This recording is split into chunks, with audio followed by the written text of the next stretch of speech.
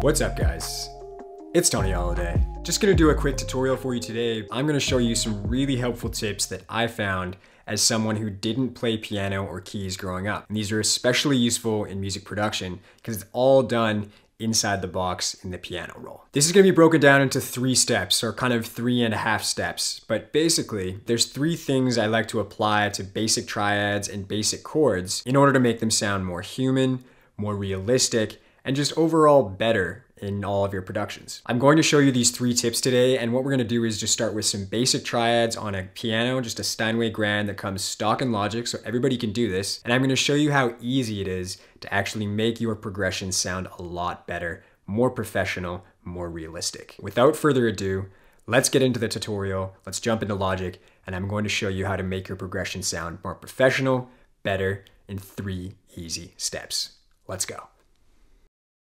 All right, you guys, you should be able to see Logic here. I just have a blank project. The only thing that I've done is just added the stock Steinway grand piano that comes with Logic. Now to find that, you just go into the piano section and then click Steinway grand piano. It comes with a couple buses to start, and it's built in the Logic sampler. Haven't done anything else. We're gonna do this from scratch, but I'm going to show you how you can take the chords and triads that you build on this and make them into more interesting chords and more interesting progressions. First thing that we're gonna do to start off, we're just gonna make the tempo a bit faster, and we're gonna turn on the loop function by pressing C on our keyboard. So we have 145 tempo, we have the loop function on, it's just a simple 4-bar, and we have the grand piano. Let's start making this chord progression, and we're just gonna start with some basic triads. So I'm gonna go into here with the pencil tool, I'm gonna open up a MIDI window, and now we can start drawing our chord progression. I want to do this in the key of F sharp minor. It's a key that I use often, especially in hip hop, trap, things like that. It's a very popular modern key, so let's do it in that one for now. First one we're gonna do is F sharp minor.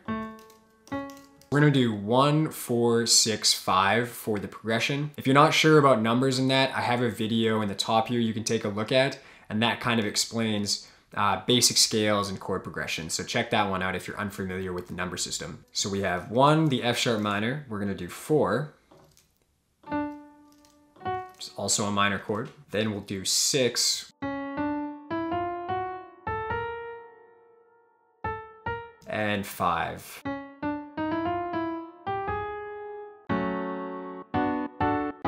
We have the chords for F sharp minor. It's 1, 4, 6, 5, and we're going to take these bottom notes, also known as the root note of the chord, and I'm just doing that by clicking Shift, and then I'm clicking each note so that it allows us to select them all. We can then press Command C and Command V to copy, and then Shift Option down on our keyboard, and that'll bring everything down an octave, which will create a bass note for these chords. I like doing this because when you have a root note as the bass note, and you move it down, it gives you a reminder and a baseline as to what chords you're actually working with, because that's gonna happen the next step when we start inverting notes. It can be confusing if you don't play piano or you don't understand a ton of music theory to know which chords you're actually playing. So having the bass notes is a really good help for that. Let's take a listen to this basic triad progression in F sharp minor, and then we'll start making some changes to it and hopefully making it sound more professional and human and just better.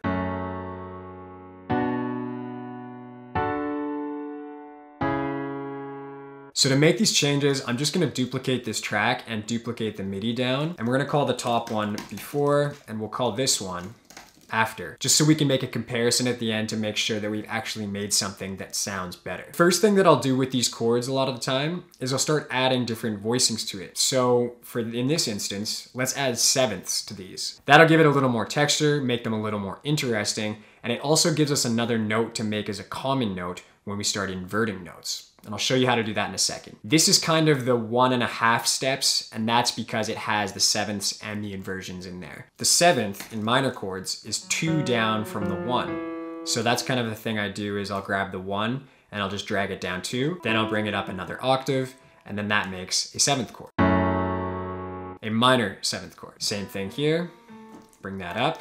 Now this one's a major, so the 7th is actually 1 down. So we can do that, and then bring this 2 down, and bring it out. How I'm dragging those notes is I'm clicking the note and I'm holding Option, which then gives it that little green plus there, and that allows me to drag things and duplicate them in their new position when I let go of the cursor.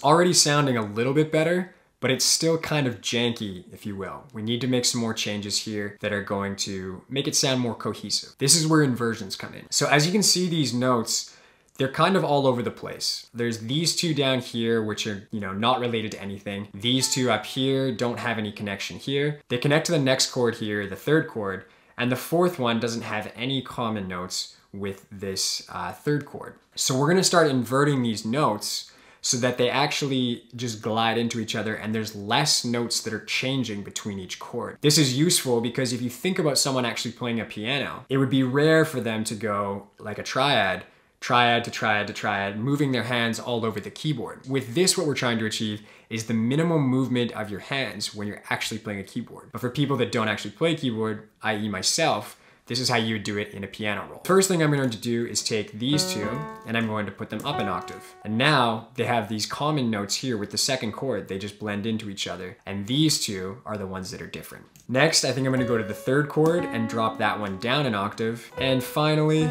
with the fourth chord, I'll drop that one down an octave as well. So now you can see these notes all sort of blend into each other and there's minimal movement between the ones that don't blend into each other. Let's take a listen to this now with the inversions and see how it sounds.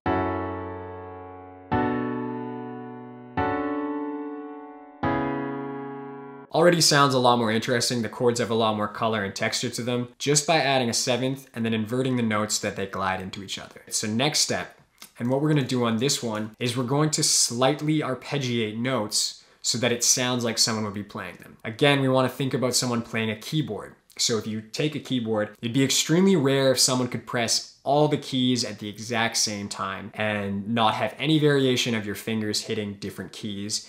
Even though it's just milliseconds we're talking about, it still makes a big difference. So this is called using the Q-flam. We're gonna select all our notes by pressing Command A. We're gonna go up to here, which is in the inspector. We're gonna hit more and make sure your quantize is on either 1/32 or 1/64. I'm going to do the 1/64 because it's the smallest denominator. So it moves them the slightest. And then this little section here, Q-flam, is the one that you want to look at. So if we click this area and then we drag upwards, it's going to arpeggiate the notes that we've made so that they sound like they're being played kind of sequentially versus just all at the same time. Watch the MIDI notes here as I move the Q-flam up.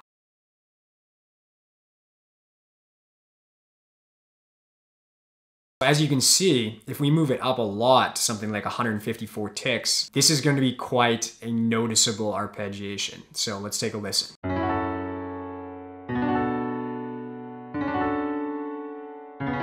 Sounds cool, but probably not the way someone would actually play that. You're not going to go fully in like that. So let's bring this down to maybe something like, let's do 75.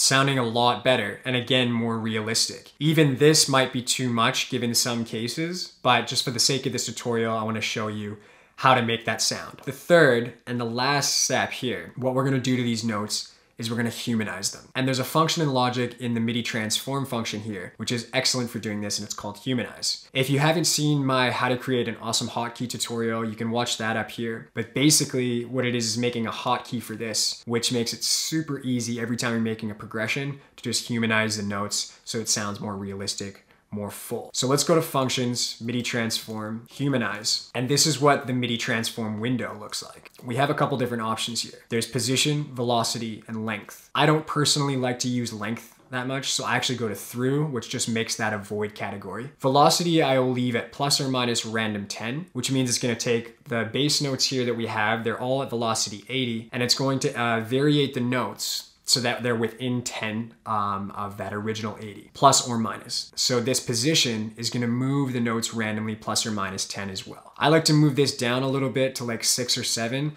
I don't like them to move too much, especially with Q-flam. If you start to move notes that are forward or back, it can sound a bit interesting. So let's just leave that at 7 and the velocity we'll leave at 10. So now we can go operate only and maybe do it twice. And you can see now the notes all have different velocities. This one here is at 78, this is at 68, This is at 93. Again, what we're trying to apply here is the humanize function so that it sounds like a human is playing it. There's nobody ever in the world that's gonna be able to play keys all at the same time on every downbeat, every single key for the exact length and at the same velocity. Maybe there is somebody, but that would be incredible. I would honestly pay to see that. But this is how you're gonna make your MIDI sound like someone is actually playing it. Now let's take a listen to this. We have the humanize on, Q-flam, we've inverted the notes and added a seventh to each of these.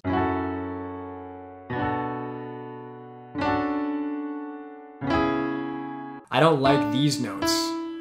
They're a little bit too much. So I can do TV on my keyboard and get the velocity tool out and bring them a bit down again. You want to make it human, but the mistakes to be subtle so that it's a kind of nice sounding humanize function.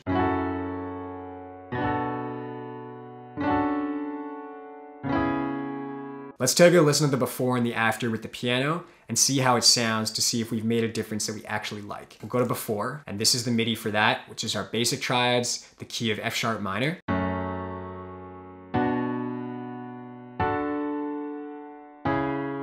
And our after.